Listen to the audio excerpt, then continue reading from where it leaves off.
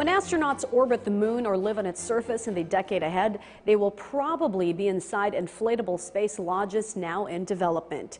Dozens of NASA officials and veteran astronauts are wrapping up a review of 5 space habitat mock-ups built by different companies.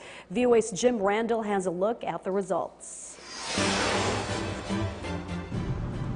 The U.S. Space Agency, NASA, is examining several design ideas for Gateway, the planned research outpost in lunar orbit. It will also be a temporary home for astronauts waiting to travel to and from the moon's surface or perhaps Mars. The mock-ups look like balloons, but they are far more complex. The Gateway, which is a lunar staging ground where we're going to aggregate the lunar vehicles to go to the lunar surface, and then maybe in the future aggregate the Mars transit vehicle. So it's a sort of a co-orbiting platform in lunar vicinity. Inside the habitats are things needed to accommodate research, as well as facilities needed for humans to live and work.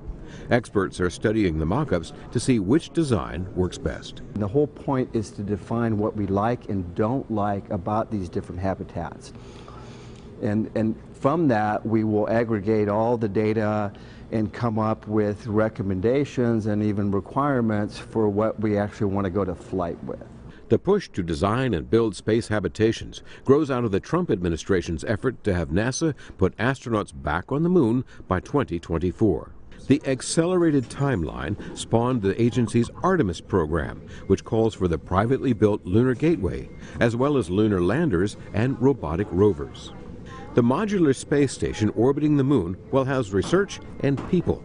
This gathering took place recently in Las Vegas, Nevada, at the headquarters of Bigelow Aerospace, a space habitat company founded by hotel chain billionaire Robert Bigelow. He hopes to host guests in a whole new way. Gateway is an opportunity to test all these structures and in a deep space environment, so to speak, even though it's so close to home, as a prelude to going to Mars. Bigelow's B-330 habitat, launched from Earth compacted inside a capsule, is made of a fabric-like material designed to shield inhabitants from deep space radiation and high-speed space debris.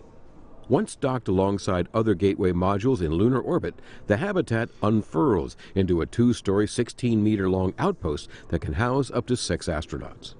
The Lunar Space Habitat and Colonization Program is expected to cost more than $1 billion through 2028.